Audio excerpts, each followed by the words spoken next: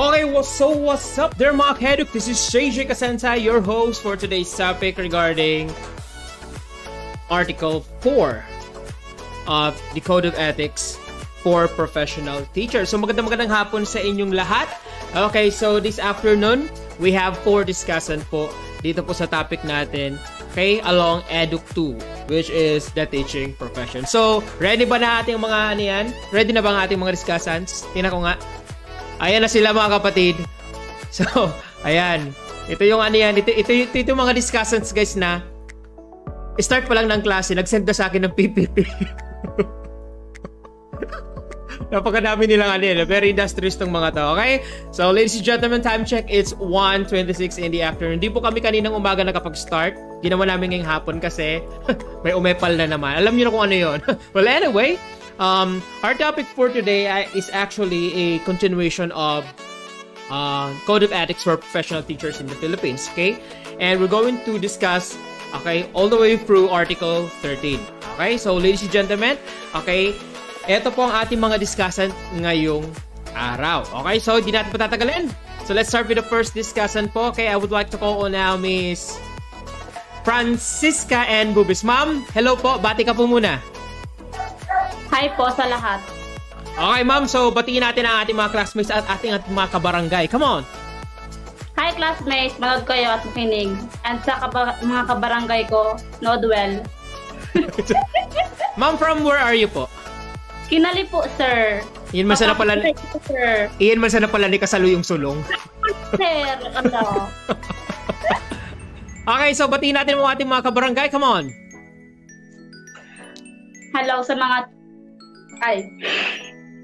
Ano? Hi sa mga taga-barangay ko.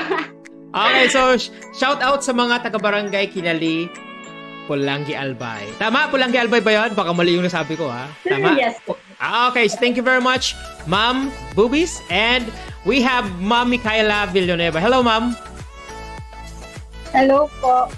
Okay, batiin natin, Ma'am, ang ating mga friends, mga kabarangay natin. Come on. Hi, friends. Hi, Ubaliw Fam. So shout, tama Pulangi Albay? Opo. Okay, so shout out sa mga taga-barangay Ubaliw, Pulangi Albay. So shout out po sa inyo dyan. So meron tayong dalawang mga discussant na from Pulangi. So how about our next discussants here? Okay, so we have Ma'am Imarine Parma. Hello, Ma'am. Hello, sir. Okay, batiin natin, Ma'am, yung mga kabarangay natin. What's up? Mga taga-Ubaliw. Ayan, so taga-Ubaliw din eh. Di man ka mo magkapurok ni Micaela? Magkapurok po, sir. Halos magkalapit na, sir. Okay, sige. Okay, so batiin natin yung ating ano yan, mga family and friends, no? Baka nandyan nanonood sa'yo. Come on, Ma'am. Wala, sir. Walang tao dyan, ikaw lang. Okay, so... so batiin natin, Ma'am, yung mga ating ano yan, mga kapatid mo, friends natin. Come on. Hello kay Ma'am Emily dyan sa VUPC. Okay, so shout out mo pala sa mga taga-administration office. Okay, dyan po sa Bicol University, Pulangi Campus. Okay, so thank you very much, Ma'am Imarine Parma. Okay, so babalikan ka namin mamaya, Ma'am. Okay, at ang our last discussion po natin for today's topic, we have Sir James Harlita Duran. Hello, sir. Hello po. Nakanamod to na ka? Nakulang sa energy. Sir, batiin natin mga kabarangay. Come on. Hello sa mga taga-barangay at sa mga classmates. Taga-saan ka, sir? Taga-Ligaw po, sir. Anong barangay sa Ligaw? Bagong Bayan po. Okay, so shout out sa mga taga-barangay Bagong Bayan. Tama. Ligaw City. Baka magkabali ako. Okay, so thank you very much sa ating mga discussion for today's topic regarding po sa continuation ng ating Code of Ethics for Professional Teacher in the Philippines. So, ladies and gentlemen, I think it's time now to start. But bago tayo magsimula, I would like to greet first. Yan. Isa sa mga pogi kong ano yan, teacher sa Bicol University. Okay, Ninong. So, sir, Maximo Rasal Jr. Happy birthday, sir. Okay, so God bless and make it all your day. Yan. So, kilala niyo si Sir Rasal? Yan, ang ating administrative officer, okay, sa Bicol University, Pulangi Campus. Okay, ladies and gentlemen, time check is already 1:30 in the afternoon. And We will be right back.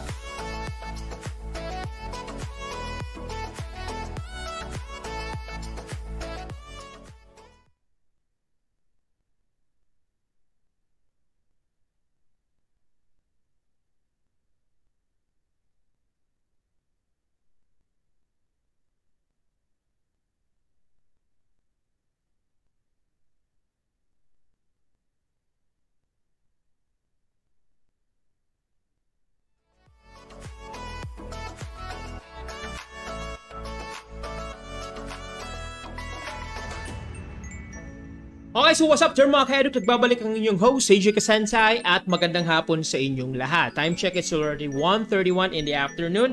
Shoutout ulit sa aking napaka-poging ninong, Sir Maximo Rosal Jr. Happy birthday, sir!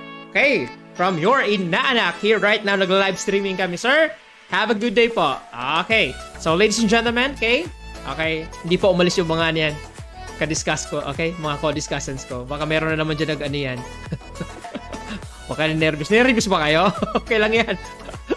Okay, so nandito ako to facilitate learning. So, stand by ladies and gentlemen at sisimulan natin ang ating discussion for today's topic regarding sa continuation ng Code of Ethics for professional teachers along the Edu2, and that is the teaching profession. Okay, ladies and gentlemen, I'm now going to give now the floor to Ma'am Francisca Bubis. Ma'am, it's your turn na po.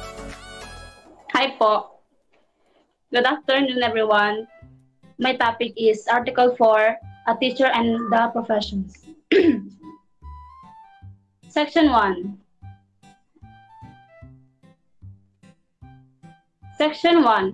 Every teacher shall actively ensure that teaching is the noblest profession and shall manifest genuine enthusiasm and pride in teaching as a noble calling. Sa Section 1, kailangan as an educator, actively ensure na ang teaching profession is the noblest profession, tapos they have to manifest genuine enthusiasm sa profession nila. They should also possess pride in teaching as their noble calling. Parang they should not look at the teaching na profession lang sila, kundi dapat they also look at teaching as noble calling in life. Okay. Tama. Section 2 is, every teacher shall uphold the highest possible standards of quality education, shall make the best preparations for the career of teaching, and shall be at his best at all times and in the practice of his profession. Section 2, teacher shall uphold possible high standards sa pagbibigay ng quality education in order for them to make the best preparations pagpasok na sila sa profession na ito. It is also important na ang teacher shall be at his best at all the times kapag nagtuturo siya. Tama. Narinig nyo guys, sabi ni ma'am, at his or her best all of the times. Kaya ako di easily kan gibon. Di ba? Kung mapansin ninyo, Lunes, 100% pa yung baterya ng teacher. Habang nagalin eh, para baba ka. Kaya wala nang energy ko pa, no? Pagdating ng Friday, lobat na ako. Kinano matapos ka ding week, di ba? Palaging lalagay sa ano yan eh. Sa, tawag ba dito? Sa, ano nga yun? Sa live story sa Facebook. TGIF. Palagi yan eh. Thanks God, it's Friday. Okay? So, let's proceed, ma'am. Section 3. Every teacher shall participate in the Continuing Professional Education or SPE program of the Professional Regulation Commission and shall pursue such other studies as will improve his efficiency, enhance the prestige of the profession, and strengthen his competence, virtues, and productivity in order to be nationally and internationally competitive. Section 3 states naman that participation in the program Continuing Professional Education is important. Also, highly encouraged din na mag-participate ang teachers sa studies that will help improve one's efficiency and enhance the prestige of his profession in order to be nationally and internationally competitive bilang teacher. Okay, so matanong natin ating mga discussant, okay? Ilang CPD points ba ang kinakailangan ng isang teacher para makarenew ng lisensya? Sa tingin nyo, ilan? Ano? More than 10? More than 20? More than 30? More than 40? Come on, guys. Ano sa tingin ninyo? Ilan? Ilan na kailangan? 10 years sir. How many? 10 years. Okay. So, malapit na, ma'am. Points ang tinutukoy natin, ma'am. Actually, dagdagan mo lang ng 5. So, mga ka-eduk, base doon sa bagong sa revised tawag ba dito? IRR dito po sa CPE or CPD. Kinakailangan ngayon ng 15 CPD points to renew a license. Dati kasi nung una nagkagulat-gulat lahat kami niyan pagkapasa niyan sa Senado. Ang kinakailangan daw namin gawin ng mga teachers, yung in service to yung mga nagtatrabaho sa gobyerno. Dapat daw 45 CPD points. So, in short, yung CPD points na yun, saan yun makukuha? Sa mga seminars. Kaya nakalagay naman dyan. So, sabi baga dyan, kinakailangan mag-pursue ng other studies. So, kung hindi makapag-aral, pwede maka-earn or let's say makakuha ng bagong information yung teachers through seminars. Yun yung palaging nangyayari. Pero, dapat yung nag-conduct ng seminar or let's say yung sponsor ng seminar is accredited by the PRC or Professional Regulatory Commission na magbibigay ng CPD points. Dahil kung hindi, wala kang points, nagbayad ka, pero wala kang wala kang points. So, kawawa ka, sayang yung bayad mo. Pero may learning. Yun nga lang, hindi ka makaka-earn. So, ulitin natin mga ka-eduk, ilan po ang kinakailangan? We need 15 CPD points. Okay? Let's proceed, ma'am. Section 4. Every teacher shall help if duly authorized to seek support from the school but shall not make improper misrepresentations through personal advertisements and other questionable means. Section 4, right na isang guro ang humingi ng suporta galing sa paaralan kung saan siya nagtuturo. Only if he is duly authorized, pero at that teacher shall be responsible enough to not make improper misrepresentation gamit ang pansarili niyang kagustuhan and other questionable means. Yan. So, mabalik tayo sa pinaka amukha ni so turbid sa atin, palagi itong ginagawa. Manulisit nga tabi kami. Ito yung palaging ginagawa sa school. Pag yung solicitation letter is authorized, permado, coming from the tawag po dito, immediate supervisor, at yung nakalagay naman sa letter is for educational purposes, why not? Walang problema doon. Ang nakakatakot, kung pampersonal mong pambakal, makisolusit nga po kami, pambakal ito yung issue ngayon palagi humingi palagi ang teacher ng tulong. Pwedeng humingi ng tulong, pero bawal yung manulisit. Pangdagdag daw sa materials, lalong-lalo yung coupon band for printing the modules. Okay? So, pag voluntary yung binigay sa iyo kasi humingi ka ng tulong, why not? Ang nakakatakot kung nambali-bali ka na nanulisit ka na. Nabalik ka na pating letter. Magtarapang maraw kaya ka mo yan. Basta ngayon pang-print ngayon sa module. Yun ang nakakatakot. So, bawal yun. Okay? According to Section 4. Right, ma'am? So, let's proceed po. Section 5. Every teacher shall use the teaching profession in a manner that makes it dignified means for earning a decent living. Section 5 states that a teacher shall use the teaching profession in a manner that makes it dignified. Meaning, as a teacher, dapat sumunod siya sa set of ethical standards and principles for teachers since teaching profession is considered as the noblest profession. That's all. Ayos. So, thank you very much, ma'am.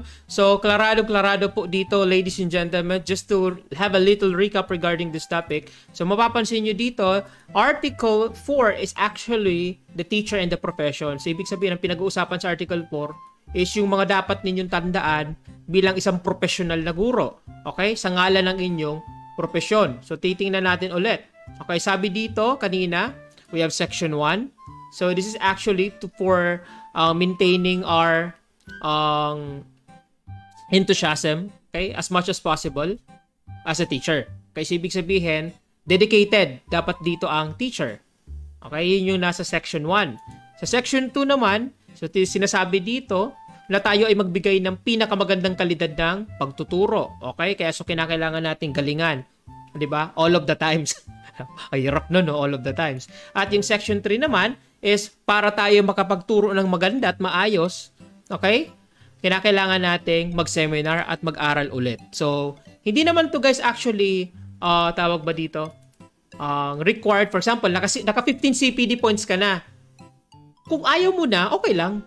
Pero kung gusto mo pang mag-aral, and then gusto pang mag-attend ng seminars, okay, gamit ang sarili mong pera, okay lang po yun. Okay? Saka, ano yan eh, wala namang kapalit ang matututunan mo, di ba? Oh, nagbayad ka pero di nyo alam. It's a good investment.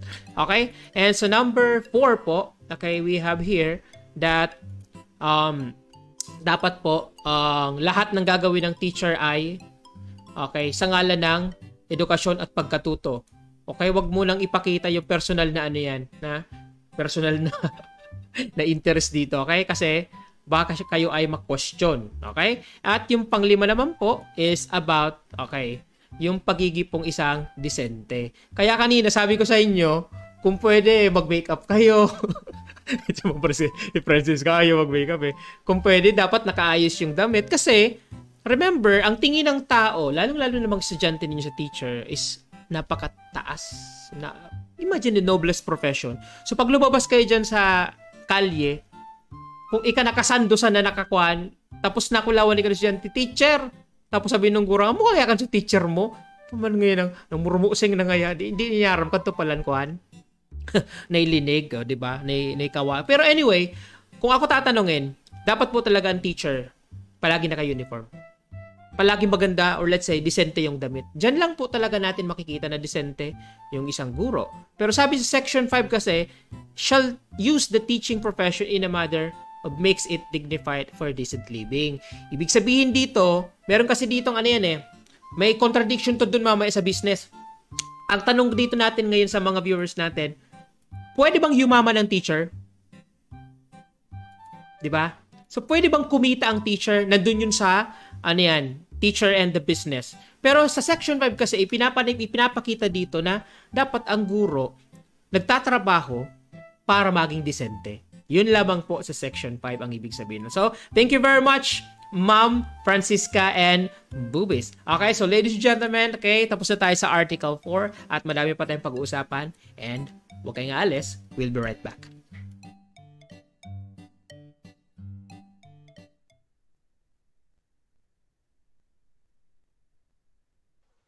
Sir. Ako na po, sir. School official, teachers, and other personnel po, Article 7. Opo.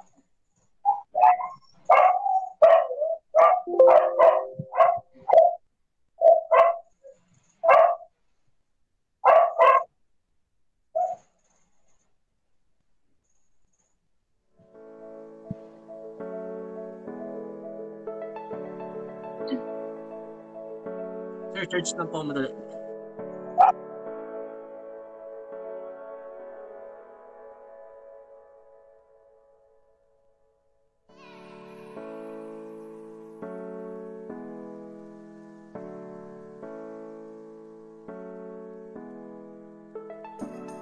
Okay, what's up, Derma Kaeduk? Nagbabalik ang inyong host, Seiji Kasensai, and let's proceed now to our next topic. Okay? So, tingnan natin. Ayan, nawala na naman sila. Ito. Ayan, nakabalik na sa problema pag nagla-live streaming eh. O, magcha-charge na ulit si James. Okay? So, kanina po, napag-aralan natin yung Article 4, the teacher and his or her profession. And right now po, pag-uusapan naman natin is the teacher and with co-teachers and their authorities. Okay? That is related to the teacher. And that is Article 7. Ladies and gentlemen, we have our next discussant. We have Ma'am Micaela Villanueva. Ma'am, it's your turn na po. Hello po. The main objectives of my discussion po is to discuss and explain Article number 7, which is the school official, teachers, and other personnel. In Section 1 po, it says that all school officials shall at all times show professional courtesy, helpfulness, and sympathy towards teacher and other personnel. Such practices being standards of effective school supervision, dignified administration, responsible leadership, and enlightened direction. sabi po dito, it is the duty of every teacher po to respect their co-workers and extend help and assistance to other school personnel based po sa available time and their expertise po. And also po, no matter how high your position po, it is your duty as a teacher to respect po who's Superior. above you po. Opo. Kahit po nasa mataas na posisyon ka, yung respeto po dapat po ibigay pa rin po dun sa mas nakakababa sa'yo, kasi po yung harmony, empathy, and respect po should be the standard practice within the school, which should start from the teacher, school personnel to administrator, and vice versa po. Tama. Yun po. Okay, let's proceed. In section 2 naman po, school officials, teachers, and other school personnel shall consider it their cooperative responsibility to formulate policies or introduce important changes in the system at all levels. It says po na teachers should participate in the development of new system and policies for the benefit of the whole school community, especially po sa mga learners po. And yun lang po. In section 3 naman po, school officials shall encourage and attend the professional growth of all teachers under them, such as recommending them for promotion, giving them due recognition for meritorious performance, and allowing them to participate in conferences and training programs. Sa section 3 po, there should always be an initiative from the head to encourage all teachers to aim for higher learning through education po. Such school official po should always be vocal in supporting their teacher for their personal growth, and dapat po ina-encourage ng mga school official yung mga teacher po na mag-participate sa mga seminar, conference, tapos po Okay, tama yung sabi ni ma'am. Ina-encourage, 'di ba? Pero hindi kayo pinipilit. Yung kasing sa CPD, requirements yun. Alam nga naman di ka makakuha ng 15 points, o hindi ka makarin yung lisensya. Pero pag, yun nga sabi ko, meron ka na, for example, ngayong taon, for example, sa loob ng 2 taon, kasi every 3 years nagre-renew ng lisensya. So, naka-2 taon ka na meron ka ng 15 points. May 1 taon ka pa. Ini-encourage ng teacher na, or ng superior mo na, uy, attendan mo nga to. Oo. Sige na, attendan mo to. Tapos sabi mo naman, ikaw naman, masyadong negative. Ay hindi ma'am, kumpleto na ako ng 15 points. Mali. Pag yung superior mo nagsabi sa'yo na, sige na, attendan mo to. Sige lang, okay lang. Damang problema yan. Ito lang pala akong sasabihin. Basta bayad ng eskwela. Basta free, di ba? Go for it. Go for it yan. Okay? So let's proceed, ma'am. In section 4 naman po, no school officials shall dismiss or recommend for dismissal a teacher or other subordinates except for a cause. Yung it says po na school official recommending a teacher for dismissal should make sure there is a valid evidences as that teacher have the right to appear and be heard in proper venue following the given procedure of their agency. So wala pong... Ito yung sabi ko last time, na kung may mga reklamo sa isang university or educational institution in particular, there should always be a grievance committee. Ang grievance committee kasi, sila po yung unang sumasala ng mga reklamo ng mga teacher sa kapwa niya teacher, kapwa niya empleyado. Sabi nga dun sa section 1 na dapat harmonyo sa loob. Pero ang problema kasi minsan di naiiwasan. Kasi may mga tao talaga, or let's say mga, alam nyo na yun, mga magkakagalit sa loob ng university. Di naiiwasan, or sa even in high school or elementary institutions, may mga ganong uri ng hidwaan, lalo na kung nagka-iribugan na ngaya. Yun nakakatakot dyan. Pero sabi dito, hindi ka pwedeng basta-basta na lang kung ikaw yung superior na magpa-dismiss ng teacher. There should always be a due process. Okay ma'am, let's proceed po. In section 5 po, school authorities concerned shall ensure that public school teachers are employed in accordance with pertinent civil service rules, and private school teachers are issued contracts specifying the terms and conditions of their work, provided that they are given, if qualified, subsequent permanent tenure in accordance with existing law. It says po na teacher should be given the newer or permanent status provided if he or she is qualified and if there is a available plantilla position. Teacher in public school po should be employed based on their ranking. Hindi ko po alam kung ano yung ranking, pero po, they should participate po sa ranking system. And Tama. While in teacher in private school naman po should have a copy of their own contract which is clearly explained to their school heads, and this contract po should be according to the rules of the state and the Department of Education. Okay? So, elaborate natin itong maigi. Kasi dito po, nagkakaroon talaga palagi ng tanong, lalong-lalo sa mga teachers na nag-a-apply. Tanong dito is, meron bang discretion yung principal ng school na in-applyan mo para maka-in ka or hindi? If you're going to follow the rules and regulation po, kapag kapag, tawag ba dito, nagkakaroon po tayo ng hiring sa institution or sa DepEd, okay, for example, sabi kanina ni merong ranking. Meron po talagang ranking. Pero may discretion, I think, ang principal dyan. Kung sino ang makakapasok sa rank 1, sa rank 2, sa rank 3. Ewan ko. Pero ang pinaka-importante dito is ganito. Although nakapasok ka sa ranking, aalamin mo rin kahit papaano kung meron bang present or let's say vacant na position. Is there a vacant yung position? Or open ba yung plantilla for teacher 1? Alangan naman kasi pumasok ka agad, master teacher. Social, di ba? Ang lakas ng loob. Although, kahit ikaw ay graduate na ng doctor, ikaw ay graduate na ng tawag ba dito, postdoctorate degree, master's degree, kung ang plantilyang inopen dyan na in-applyan mo is master teacher 1 or let's say teacher 2 lang, kahit ikaw ay doktor na, doon ka pa rin po papasok. Kasi sa gobyerno, ladies and gentlemen, hindi naman dito talaga namin actually ang dinidiscriminate kung ikaw ay nakapag-aral ng mataas na or let's say nakagraduate ka na ng even post-study courses. Ang importante dito kasi may bakante. Problema kung pumapasok ka tapos pinipilit mo yung sarili mo sa posisyon na yon at ang aning daman bakante. Di magparapirit, di adit, bad mapaknit. Ayun ang sinasabi natin dito. Kasi may parang rungani ko, di man ngaya ako nakalagpo, no ngayon, nadaya ngaya ako naluto. Hindi po. Nagkataon lang kasi, yung position na in-applyan mo, puno. So in short, paano ka makaka-fill up doon? Hintayin mo. Ang importante lang dito, palagi ka magpa-follow up. Dahil pag hindi ka nag-follow up, baka alam yun na yun.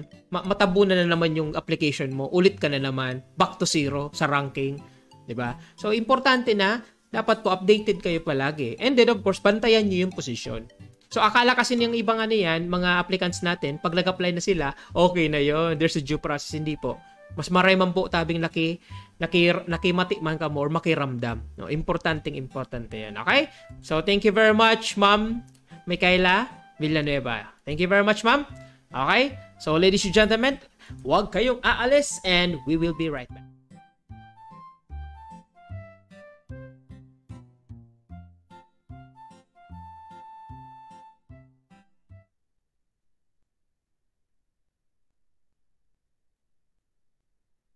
Si James po, sir.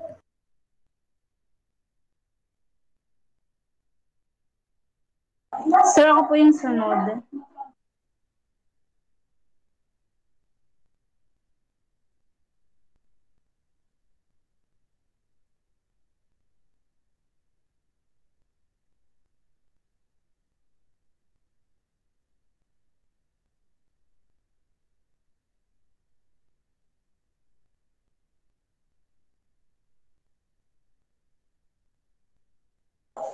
The Teacher and Business, sir, Article 10.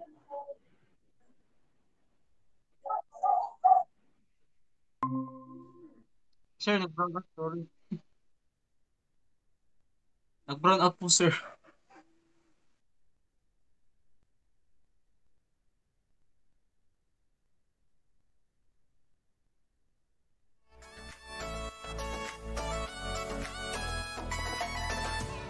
Okay, what's up, Jerma Keduk? Nagbabalikan yung host, AJ Kasentai, and maraming salamat sa ating mga viewers today. So mamaya tutulungan ako natin mga discussants sa mga gusto magpa-shoutout. Okay, mamaya-maya na yon. Okay, importante matapos muna natin itong topic natin ngayong hapon with regards to the continuation of the Code of Ethics for Professional Teachers in the Philippines. Okay? So, ladies and gentlemen, let's start na po bago tayo abutan ni Apik.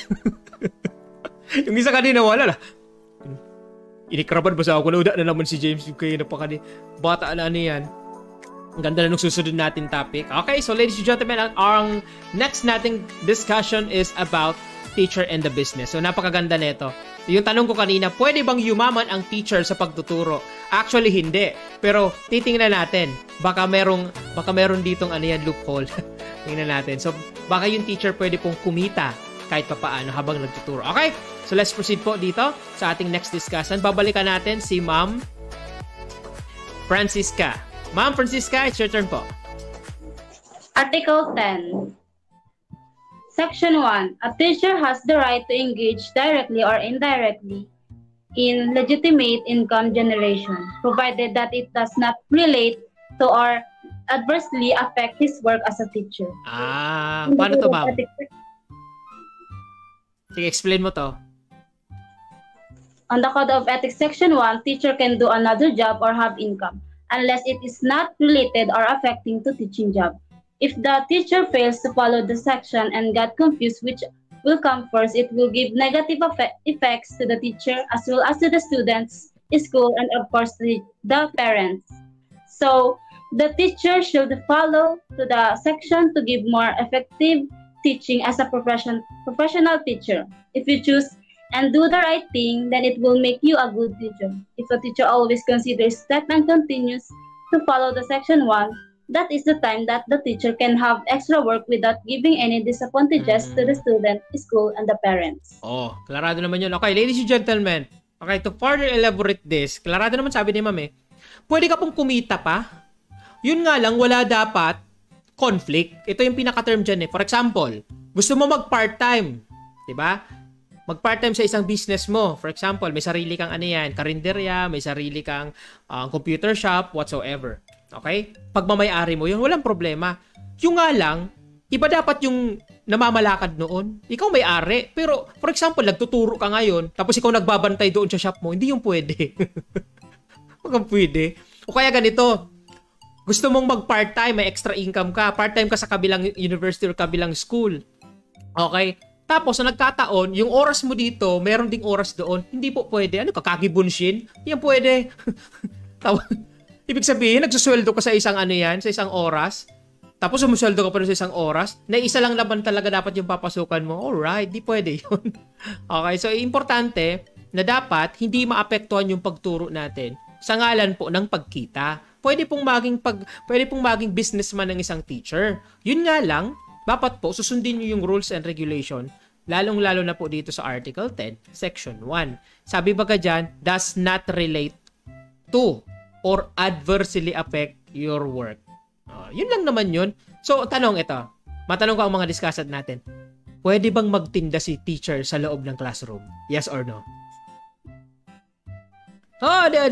Joke. No offense.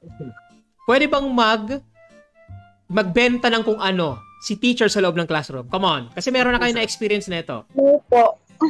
Pero karamihan po, oo. Okay, sabi mo no. Okay. May lusot dyan, ma'am Tingnan, usisain natin mabuti. Klarado naman dito, sabi naman dyan, a teacher has the right to engage. May karapatan siya. Okay? Directly man yan or indirectly in a legitimate income generation. Ibig sabihin nun, dapat po yung business mo legitimate. Ngayon, okay? Provided that it does not relate to or adversely affect his or her work. Tanong, pag recess ba pwede si ma'am magbenta? Yes or no? Yes po, sir. Yes or no? Yes. Exactly. Pwede. Pwede siyang magbenta. Pwede po. Kasi, hindi naman siya nagtuturo pag recess. Kaya nga, recess, di ba? Ibig sabihin, yan ay yan ay tinatawag na half-time break sa sa umaga or sa hapon. So, ibig sabihin, pahinga. So, pwede dyan magbenta yung teacher ng kung ano. Yun nga lang, okay? Patapusin mo na yung klase. Iba kaya minsan kayo, na klase na, naipon pa sa nagpabirik na nung palibutin nyo ng yung bawal yon. Kasi paano mo matuturuan ng tama yung bata? Pwede ka pong magbenta or let's say, to do, for example, online work kapag recess. For example, you are a online seller. pwede ka pong mag-cell pag recess. Pero pag magkaklase na, wag na po. Hindi pwedeng multitasking. Kawawa yung learners. Pwede pala siya sa Section 1. Let's proceed, ma'am. Section 2. Section 2. A teacher shall maintain a good reputation with respect to the financial matters, such as in the settlement of his debts and loans in arranging satisfactorily his private financial affairs. According Section 2, the teacher shall maintain a good image as a teacher and as a good role model. Klarado naman to, mga kapatid. Kahit hindi ko na to explain, alam nyo ibig sabihin nito, pag kayo nagkautang, magbayad kayo.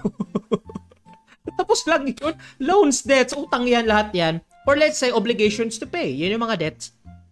Pag nag-loan ka, siguraduhin mong magbabayad ka. Anyway, ngayon guys, all schools are computer-generated ang system. Ibig sabihin, pag nag-loan ka sa isang bangko, automatic na yun. May deduction doon sa inyong sweldo. Kaya sa ATM card ninyo, binabawas na yun. Kaya pag nakita nyo ATM nyo, ba't wala ng laman, binawas na ng bangko. Nagulpin yung loan. Diba? Sabi ng mga teacher nga, loan down, loan dito. Yan, let's proceed, ma'am. Section 3. No teacher shall act directly or indirectly as agent of or be financially interested in any commercial venture which furnish textbooks and other social commodities in the purchase and disposal of which he can exercise official influence, except only when his assignment is inherently related to of such purchase and disposal, provided they shall be in accordance with existing regulations, provided further and that members of duly recognized teachers cooperatives may participate in the distribution and sale of such commodities. According to the Code of Ethics for Professional Teachers, the teacher should not use the class as a marketing place. The teacher should not accommodate students to buy things that are not related to the topic or studies.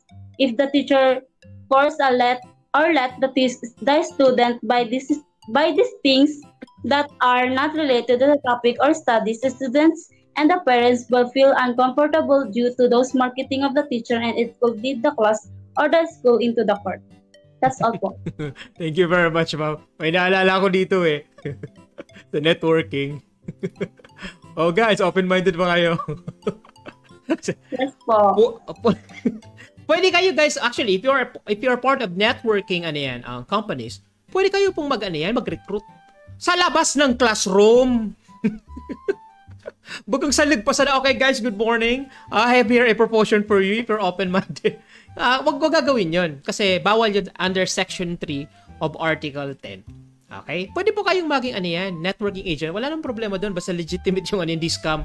And then, if you're going to do that, it's actually generating income and you're motivating students to earn while learning. Diba? Walang problema doon. Basta wag habang nagtuturo.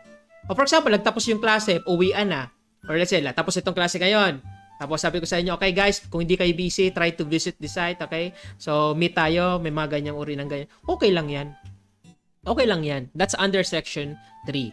Okay po? So, thank you very much, Ma'am. Nabaliktad yung screen, Ma'am Francisca and Bubis. Thank you very much po, Ma'am. And our next discussion po is... Sino susunod?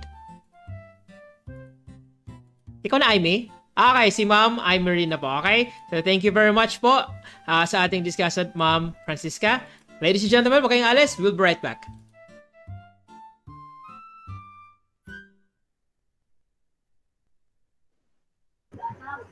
Article 11 po, sir.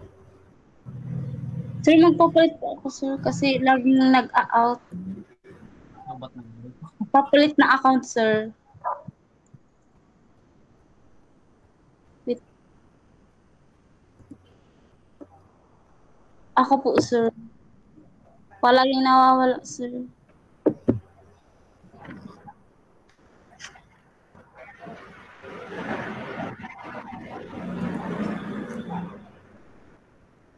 Wala naman po, sir. Sige.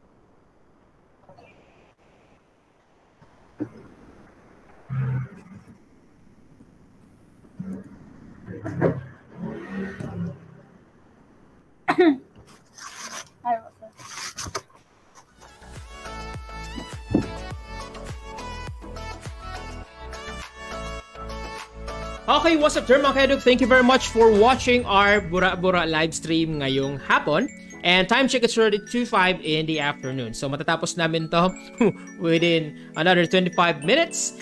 And ladies and gentlemen, I'm now giving the floor to our next discussant. And we have Ma'am Imarin Parma. Ma'am, it's your turn na po. So, hello everyone, hello viewers. I'm the discussant for today and I will discuss about the teacher as a person by Article 11.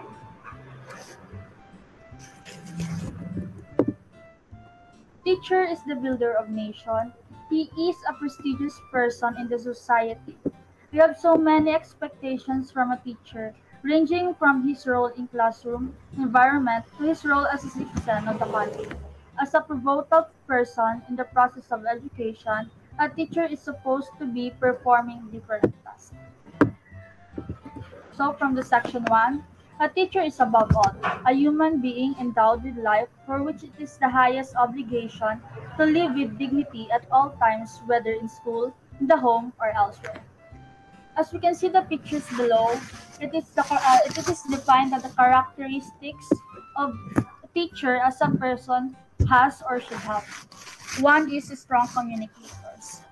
Strong communicators are also similar to smart thinking or good communicators. The proper hand gestures and eye-to-eye contact. Next is listening well. Means having the patience to hear someone out. It means being able to restate someone else's words, thoughts, and opinions, even if you may not agree with them. Focus on collaboration. It makes us more efficient workers. Adaptable, adjusting to new conditions in order to deal with new conditions. Engaging, it is also known as attracting or delighting. The more you are presentable, the more students you'll attract. Tama yung sabi ni ma'am. Tama yung sabi ni ma'am. The more you are attractable, the more learners will learn. Tama man. Alam mo ka naglugi kayo sa ako, di ba siya nga nangusay-usay nimbog, na-correct maunay ka.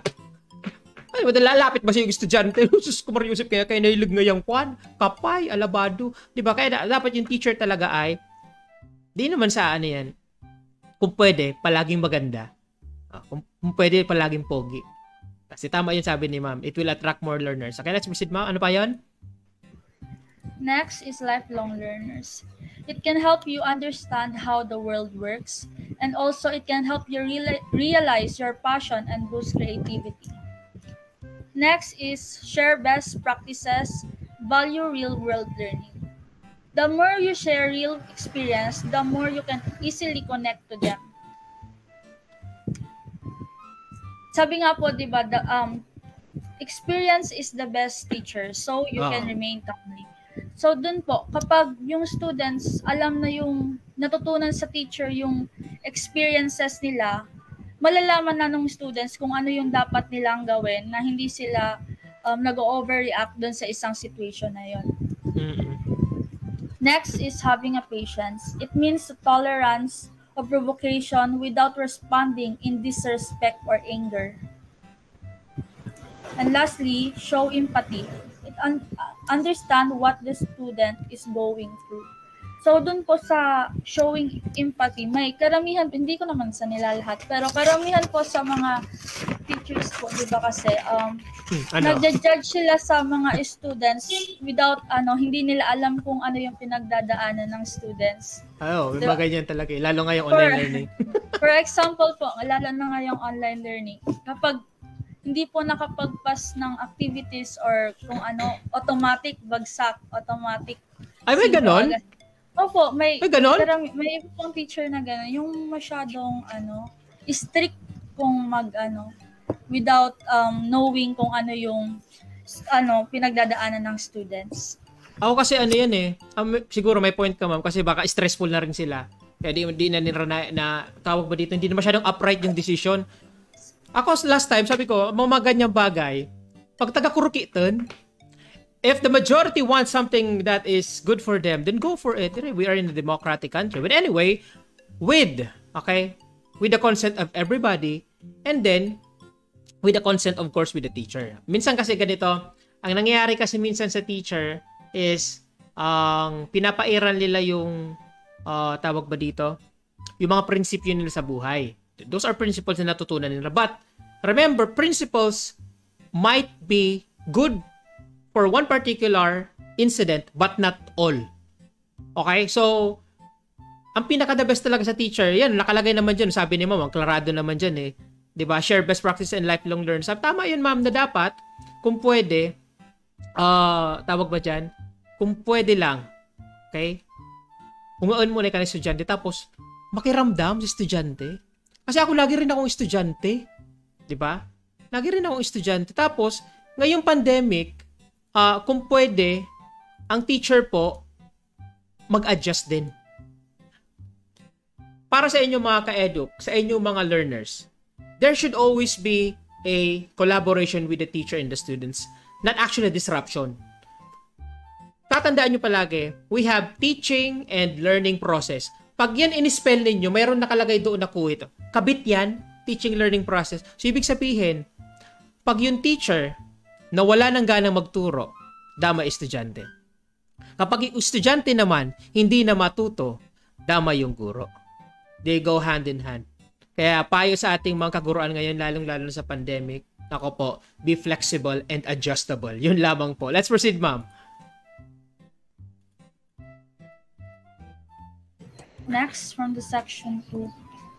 A teacher shall place premium upon self-discipline as the primary principles of personal behavior in all relationship with others and in all situations. The more na may disiplina ka po sa sarili mo, the more din na mas mapapadali yung pagdisiplina mo sa mga students. Tama. Ano nga yun? Yung ano tawag ba dito? Ibahagi natin dito yung golden rule. Do not do unto others what ano nga yun? Tapusin nyo nga yung ano yan? Yung... Huwag mong gawin sa'yo. Huwag mong gawin sa iba kung ayaw mong gawin sa'yo. Yeah, tinagalog. Thank you very much, ma'am. So, in this way, a teacher shall place premium upon the self-discipline. Nakikita nga ni ikang dabas ang ikaw gali. Natural. Si ma'am nga di pala nga sir, nga di pala nga gasukasta na. Oh, tarangayay ka. May mga ganun. 'Di ba? So dapat kung pwede lang, kung maaari lang, iwas gulo. As much as possible, ang teacher po dapat ang facilitator of learning and promoter of peace and understanding sa loob ng classroom. Kahit sa online class. So dapat yung teacher, pag mga ganitong uri ng mga sitwasyon, wag mo na mag-flare up. So nagkairingot na. Ako, for example sa inyo, hindi ko pwedeng gawin na magalit ako sa inyo sa online class. Alam niyo kung bakit? Hindi ko alam kung nandyan kayo. Lalo na kung wala ka, hindi kayo naka-open ng camera. Hindi ko alam pinangisan niyo ako. Hindi mo sa mga ganung bagay. So pag ikaw nag-flare up, yari ka, lugi ka. Tapos ito pa ang pakulit dyan, na-record yung estudyante mo. tapos makita mo na lang, nakapost na lang sa social media, di ba? So ang pangit bilang isang guro, upon giving yourself, let's say, more priority than your students, no, it must go hand in hand. So dapat disiplinado ka rin. Okay? Para gumaya yung estudyante. Okay? Let's proceed, ma'am. Thank you. Next, from the section 3. A teacher shall maintain at all times a dignified personality which could serve as a model worthy of emulation by learners, peers, and all others. More is taught than taught. Kung ano yung pinapakita mo sa students mo, tama yun. Siyempre, obviously, ganun din yung gagawin din nila. Ganun din yung gagayahin nila. So, always, pakita yung pagiging, good role model sa students. Tama yan, nakalagay dyan. More is taught than taught. Isa ako dyan, sample dyan eh. Hindi ako nagpa-patronize na palaging early. Kasi isa rin ako sa late. Okay, sige, let's proceed, ma'am. Next. A teacher shall always recognize the Almighty God as guide of his own destiny and of the destinies of men and nations. Yun po, syempre, always na dapat nangunguna si God. Doon na din nagko-connect yung self-discipline mo tapos pagiging good role model mo. Okay. Ayos. Thank you very much, ma'am. So, ladies and gentlemen, napaka-detalyado, napakalinaw ng explanation ni ma'am.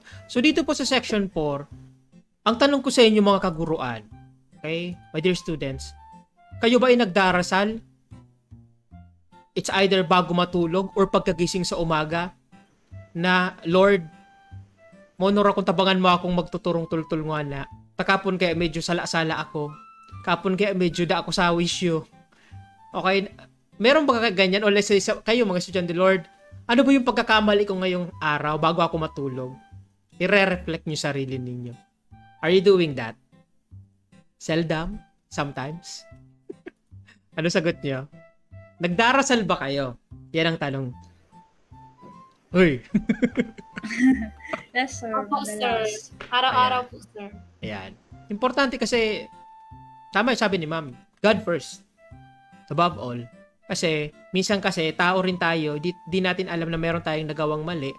And then, to reflect upon ourselves bago tayo matulog, bago tayo pumikit ating mga mata, before we go to sleep, at least, ma-realize mo na may ginawa kang tama or mali ngayong umaga or let's say ngayong araw. So, what is significant in this section is that before anything else, bago ka magturo, pagkatapos mo magturo, marunong ka magpasalamat sa Panginoon. Yun lamang po. Thank you very much, Ma'am. Nawala na naman yung isa. Thank you very much, Ma'am. I'm Marine Parma. Okay, well said, Ma'am. And ladies and gentlemen, okay, paganda ng paganda ating topic. So, huwag kayong aalis and we will be right back.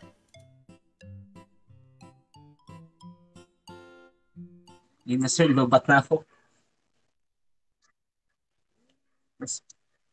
Ano po sir? Article 11, Article 12 to 13 po.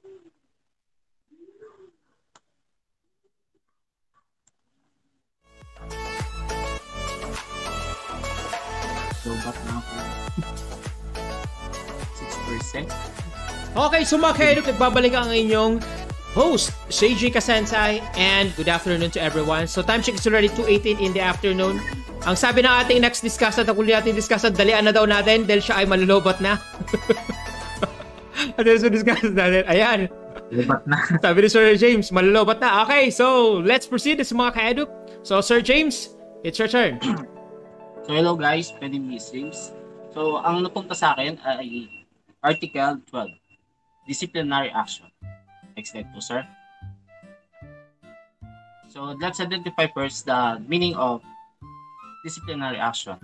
Is a repeated man or corrective action is response to employee misconduct, rule violation, and poor performance. So meaning of that is pagsaway o pagwasto sa pagkilos sa maling gawi ng empleyado o paglabag sa panuntunan o hindi magandang ganap. Yan. Okay, let's proceed, sir. So section 1 dahil section 1 lang naman talaga. So any violation of provision of the codes shall sufficient ground for the imposition against the erring teacher of the disciplinary action consisting of. Yan, ito na yung mga ka-eduk. Ito na yung mga tatandaan ninyo kasi importante ito sa atin. Ano ba yung response sa violation natin kung tayo nag-violate ng Code of Ethics? So let's proceed, sir. Ito na yun. Maliit po. Revocation of certificate, registration, and license as professional teacher. Nako. Ano po ito? Lisensya ng isang teacher. Yan. Tapos? And suspension of practice of teaching profession. Nako po. Nako. Matindi, di ba? Isa lang ma-violate nyo dito, nako po, pwede mawala ng lisensya. At ito pang malupit, blacklisted ka. Hindi ka na po mawedeng magturo. Kahit ikaw po wala ng lisensya, hindi ka pwede magturo kasi pwede kang ikasa ulit because you are actually violating again the rules and regulation regarding sa Article 13, okay? Or let's say sa Code of Ethics. So pag nawalan ka ng lisensya, hindi ka na po talaga makakaturo. Or pwede ka magturo, pero patago. Patago, hindi ka pwedeng mahuli kasi yari ka. Okay, yari ka Civil Service Commission and sa PRC. Let's proceed, sir.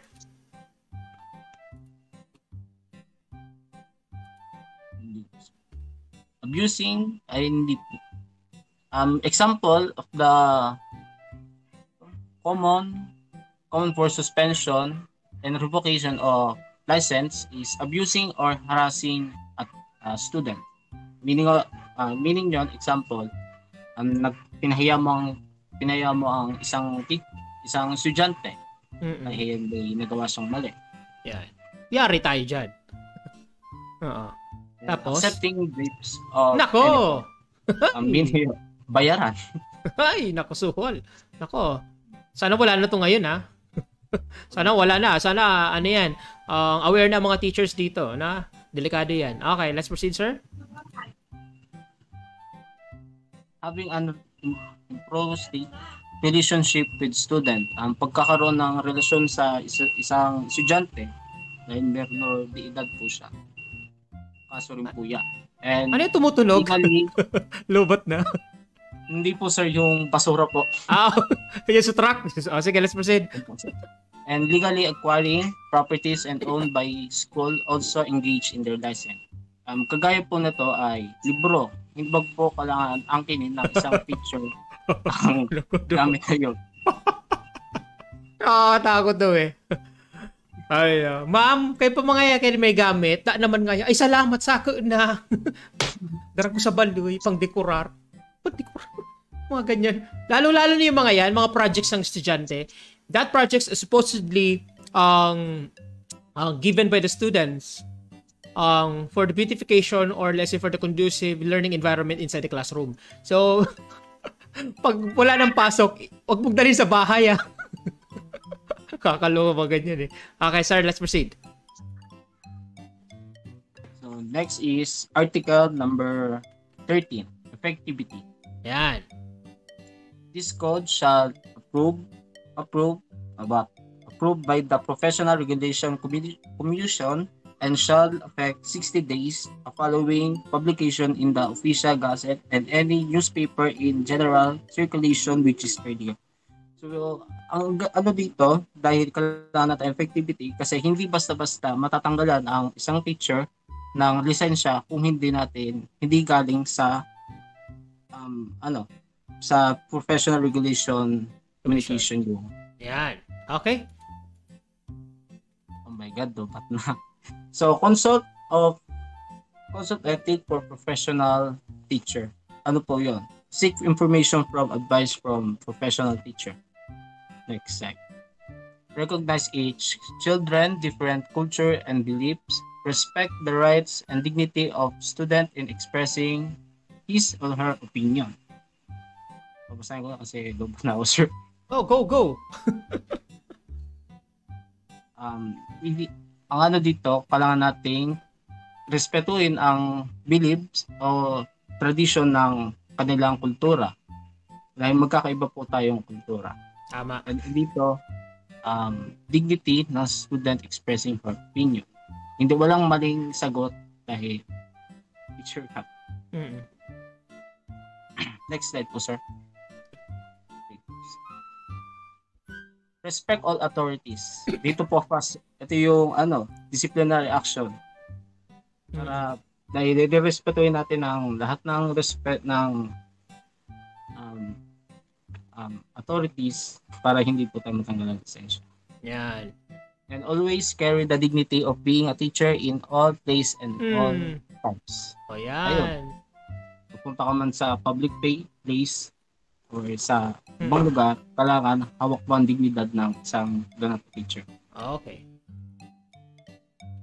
So every teacher shall upload and highest possible standard quality education shall make the best preparation of career teaching.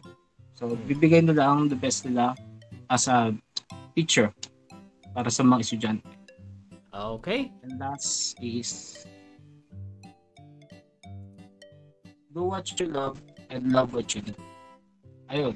Meaning yun, hindi yung gusto mo lang ang kailangan, mahalin mo ang pagiging teacher at anuhin mo rin ang gawain ng teacher. Hindi yung sa pilitan ka lang. Ayan. Ano sir, ma-ship? Ayun, 2%. Ano, mag-ship ka ba? Hindi na po, sir. Alright. Yun. Pinanindigan mo na yan, ha? Sa harap ng mga tao ngayon, dito po sa ating Bura-Bura live stream. Thank you very much, Sir James Taduran. Sir, maraming salamat po. And ladies and gentlemen, dito na po nagtatapos ang ating discussion for today's topic regarding po sa continuation ng mga articles dito sa Code of Ethics for Professional Teachers. I hope you learned something, guys, sa ating mga discussion for today's topic. Maraming salamat po, discussants. Okay, meron pa kayo i-discuss? Wala na? Ayos. Kasi si Sir, follow bat na. So, ladies and gentlemen, okay, it's time now for shoutouts at ating mga word of thanks. So, let's start first with Ma'am Francisca. Ma'am, huling bati po. Come on. Salamat, sir. Salamat sa mga nakinig. Yan lang po, sir. Alright. Thank you very much, Ma'am Francisca. Diyan sa ating kalapit na barangay sa barangay Kinali, Olangi Albay. Thank you very much, Ma'am. And Ma'am Micaela Villanueva. Ma'am, huling bati po. Thank you po sa mga nanood. Thank you din po, sir. Yun lang. Okay, thank you very much, Ma'am Micaela Villanueva. And Ma'am Imarine, huling bati, Ma'am. So, hello again everyone. Thank you po sa lahat ng mga nanood at nakinig. And also, don't forget to subscribe Sir Shedit Ezenta. Alright! Ayos! So, nag-vlog na si Ma'am. Maraming salamat, Ma'am Imarine Parma. Thank you very much, Ma'am, for your detailed discussion. And ang last natin discussion, Sir James, bago malobat. Thank you. Thank you sa mga viewers and thank you rin sa APEC. Okay, so thank you very much. Ladies and gentlemen, sila po ang ating mga discussion na bubuo sa ating topic ngayon regarding the Code of Ethics for Professional Teacher. Okay, once again, we have Ma'am Francisca N. Bubis. We have Ma'am Micaela Villanueva. Okay. We have Ma'am Imarine Parma. And we have Sir James Harley Tadoran. Yan. So, ladies and gentlemen, I hope natuto kayong lahat. Shout out po sa lahat ng BTLED 1A na maurag ko do. Alright. So, yun ang palaging sabi ng mga estudyanteng ito. Ayos. So, ladies and gentlemen, okay, this is Cedric Sensei at nag-iwan sa inyo ng isang katagang in this time of pandemic. Laging tatandaan para matuto ng malupit. Yaadit, bad mapaknet. Thank you very much, guys. Congratulations and have a good day. Bye-bye. Ingat. Keep safe palagi. Bye-bye.